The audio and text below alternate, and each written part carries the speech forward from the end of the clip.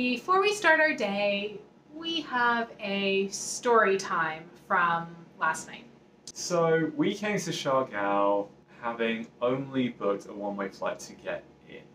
We were anticipating that we would be able to sort out another one-way flight to get us back out to Manila so that we can then move on to our next country. Now, like booking one-way flights is a very typical thing that we do because obviously we're bouncing from place to place to place, and we found that sometimes airlines drop their prices, so it ends up actually being a cost-effective method. Meanwhile, we already had a flight booked to go from Manila out to our next country, which had already been booked on points. So with that, then we decided to price watch for a couple of days in the hope that the cost of getting a flight out of Siargao back to Manila would drop in price, because when we were looking, then it was looking pretty hefty at that particular point. And when you are backpacking around any country, I think it's very common to do last minute travel. And also, by doing that, then that's how we ended up on this island in the first place. And we've been loving it here so far. Yeah, I mean, it was a girl we met in Coron, and she recommended Siargao to us, put it on the map, and then all the locals said, yeah, come here. So we were just following some advice, but now we're trapped on this island in paradise, kind of.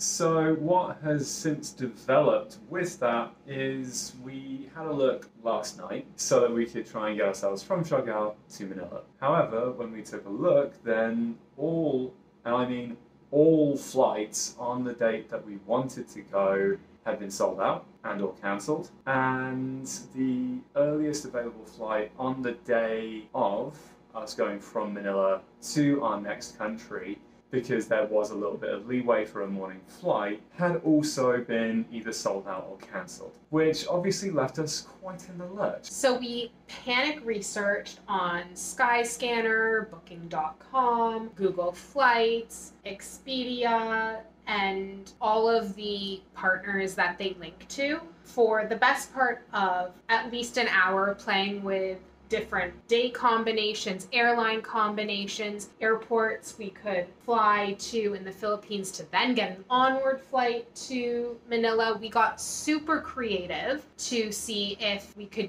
get a flight on one of the days we needed at an affordable-ish price at a decent time, and nothing turned up. The only option that we had was to push everything back. I ended up getting on the phone with Aeroplan, although in the end I figured out how to do it online. So we delayed our flight from Manila to our next country by a day, which cost us 200 Canadian dollars. And we found a flight from Siargao to Manila the day before at a hefty price. Basically, we paid close to $700 because we decided to try and wait out high prices and see if they would drop. This is one of, we're happy to say, very few snafus that we've had while we've been traveling so far when it's come to bookings, logistics, all of that kind of stuff. But you know, it's definitely a lesson learned, and we can take something from this. I think that there clearly is an appropriate window in which one should be trying to book last minute. The other one would also be, if you are going to come to the Philippines and you are planning on doing island hopping, make sure that you don't just do your research in terms of what you really want to see while you're here, but also do your research into how much it will actually cost to get between islands. While we have really enjoyed our time in Siargao so far, had we known just how costly it would be to get in and out of this island, then we may have actually put this one on the back burner and gone somewhere else instead. 100%. We came here instead of going to Boracay because we had so many local recommendations for Siargao and had heard that Boracay is very touristy. But I think because it is touristy, it is more affordable and easy to get in and out of, where Siargao, yes, it's famed for its surfing, but that's very niche. And I think that in general, Siargao is just more expensive to fly in and out of, and I think there are probably fewer flights in and out as well. If this is as bad as it's going to get, I think we should count ourselves lucky. But for today, what have we got planned? We are going to go to the beach, and then we're going to go somewhere for sunset as well. So let's crack on.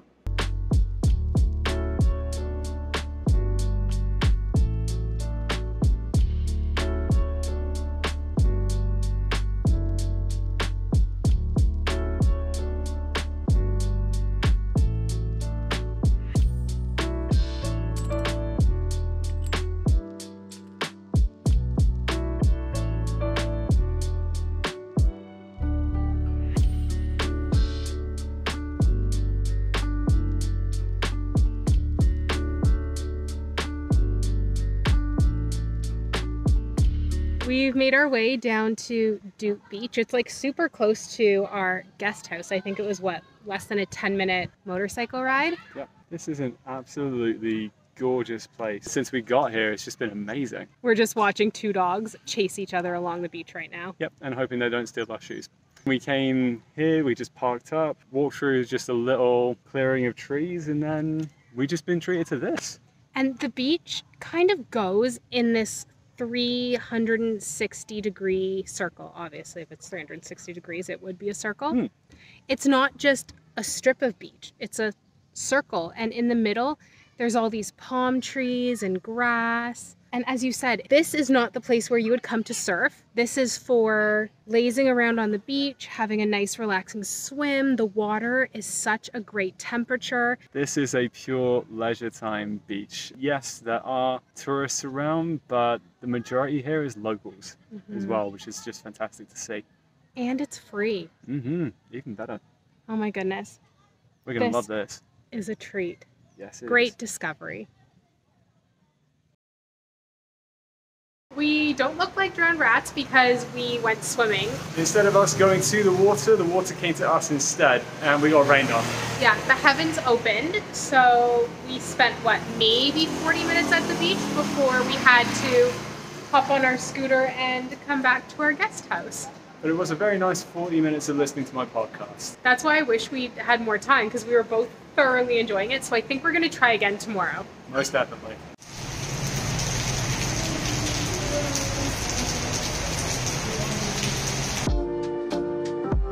Good morning. As you saw yesterday, everything kind of got rained out, despite our best plans. So let's try again today, shall we? I feel like we need a movie thing, you know, that... Take two.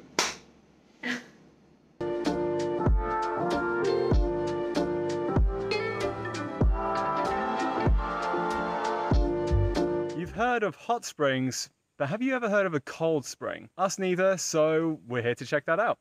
We have just driven about 15-20 minutes from our hotel. This whole island is just covered in palm trees, no matter where you go. So you're like on these winding roads. They're empty and you're just surrounded. The beauty here is inescapable. Now that we are at Bugak Cold Spring, entry is only 20 pesos per person, so we are going to check this site out for one whole Canadian dollar. Let's go in.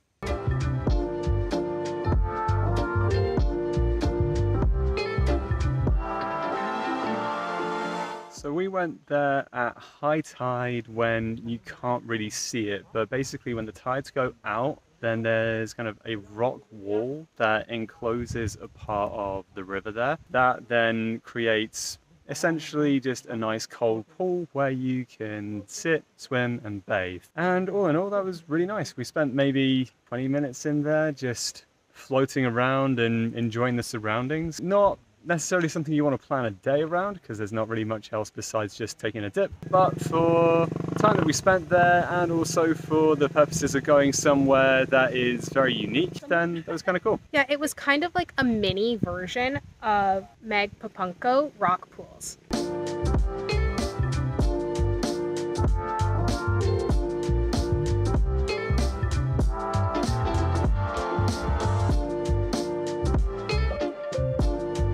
Among other things, Siargao is renowned for being a very popular surfing spot, and among the places that you can go surfing on this island, then this is probably the most popular. We have come to Cloud9 Boardwalk, and this is a great spot to watch the surfers because we don't surf ourselves. And it costs 100 pesos per person to get in, which is about $2.50 Canadian.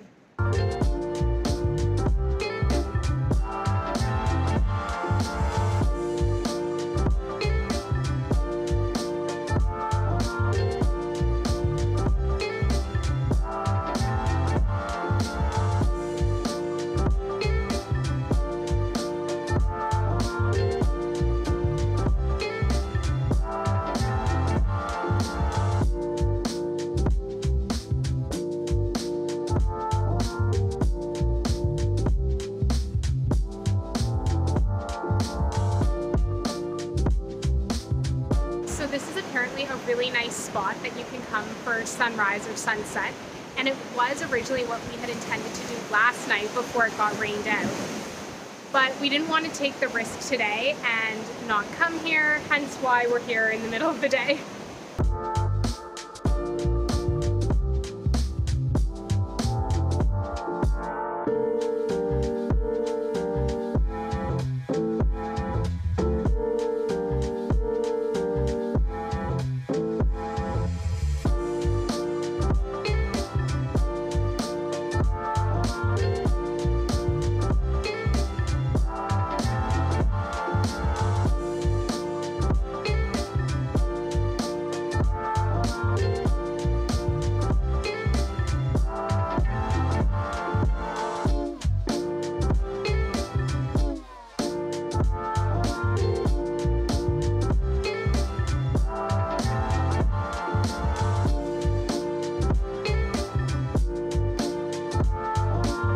We figured that since we paid 100 pesos per person to come to Cloud9, we might as well make use of their beach here since it's actually quite lovely. We have a really good view of where the beginners seem to be having their surfing lessons. So this should make for some really good people watching. And I think we're just going to listen to our audiobooks, podcasts, and have a bit of a relaxing afternoon. Sounds great.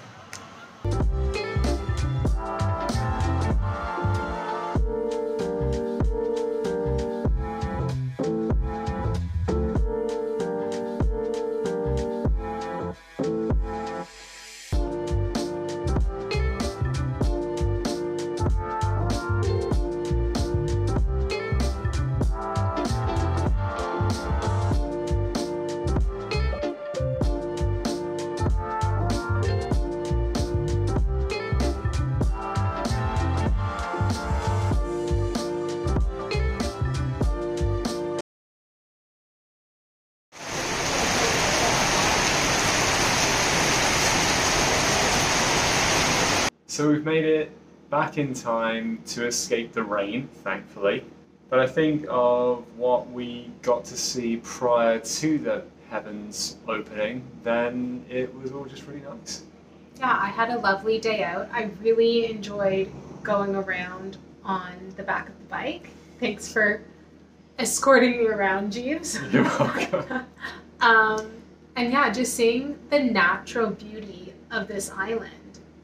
It really reminds me of Bohol. I think the inland beauty of the two of them is very similar and absolutely stunning and totally worth renting a bike so you have the freedom to explore wherever you want at your own pace. Absolutely. I think with a few places that we have rented bikes before, then there are certain kind of advisories where like it's always a better idea to just kind of take it easy and make sure that you feel confident enough on the roads and stuff before you take this on. But I feel like certainly with this and with Bohol, then it's kind of relaxed enough. Like you don't feel like there's too much traffic, there's not too much pressure on you, and you can kind of just take the ride really at your own pace. So if you kind of wanted a gentle route into getting confident with a bike, then maybe looking into the likes of Siargao and Bohol might be the way forward. But I feel like from the, was it 5 islands we've been to? Each of them has offered something a little bit different, and we've gotten a taste of like different landscapes and got to try all kinds of amazing local Filipino food. We've seen islands, been on boats, gone to the beach, Actually, that's the other thing about here is that both beaches we visited, Doot Beach and the one at Cloud 9, have been really Amazing. nice because none of them have been that crowded. No. And no one's charged you money for like a lounge or anything. There are tons of palm trees that have like shaded you, and Plenty of golden sand, so if you want to spray your towel out, then it's pretty comfortable to do so. and the water is nice, and it's not rocky at either of those beaches. You Yeah. can just walk right in. It's paradise, really. It's great. Yeah, we've really enjoyed our time in the Philippines. But I think probably one of the greatest things about being here is that this has really opened up opportunities to see so many truly unique things. Certainly in terms of seeing things like rock pools like we saw, a cold spring, going island hopping and being really up close with turtles, seeing sardine runs, all of that kind of thing. So unique. We've never seen anything quite like it. Nor have we gone canyoneering before, which was so much fun. Exactly. If you are really looking for somewhere that's going to give you a truly unique set of experiences in the same way, then you really do need to come here. The only downside I'd say to the Philippines is that getting between the islands isn't necessarily cheap. No. It can be, but it can also be super expensive, whereas somewhere like Indonesia, you do get different experiences and unique experiences, but it's cheaper to get around. But I think all in all that wraps our time up here in the Philippines. We'll look ahead to another travel day starting tomorrow, at which point we'll be going into our next country. But until next time, take care. And keep smiling.